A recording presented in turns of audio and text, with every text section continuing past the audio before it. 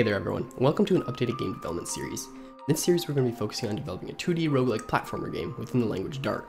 This episode I'm just going to talk to you a bit about what is Dart and why we're going to be using it instead of other popular frameworks or languages such as Unity or Java. If you don't really care about that and just want to start, head on over to episode 2 where I teach you how to set up your workspace. So let's begin. Dart, according to their own description of the language, is an open source, scalable programming language with robust libraries and runtimes for building web, server, and mobile apps. That's a lot of technical terms, so let me break it down for you in terms that we're going to be using it for.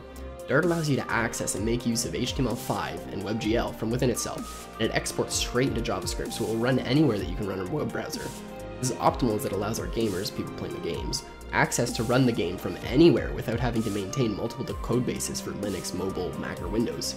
Its syntax allows you to write in JavaScript, or use an object-oriented approach found in high-level languages such as C++ or Java, or you can combine the two for sloppy code.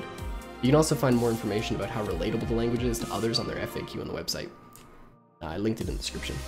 They pull a lot of optimal features in from other languages into one super simplified yet extremely versatile language for writing web apps. You can probably already read Dart code too if you're familiar with any other programming language. And it's super simple to create with and allows for super fast deployment. There's a lot of other frameworks that can do this, Unity being one of them. However, it all comes down to preference at the end of the day. I find Unity to be a little clunky and more about clicking your way through menus in the IDE rather than writing the code itself, and personally speaking, I love getting low with code. So I'm going to be showing you how to create a basic HTML5 game using Dart and WebGL. I'm going to be uploading videos once every other day to start, and the videos themselves will focus on smaller code blocks than my prior tutorials so I can more accurately explain what we're going to be doing.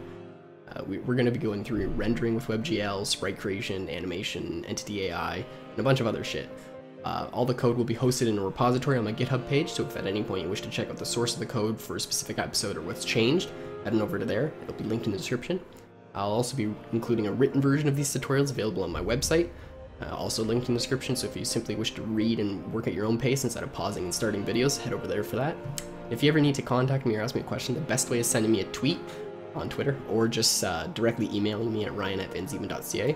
So that's pretty much it for this episode, and I will see you next time.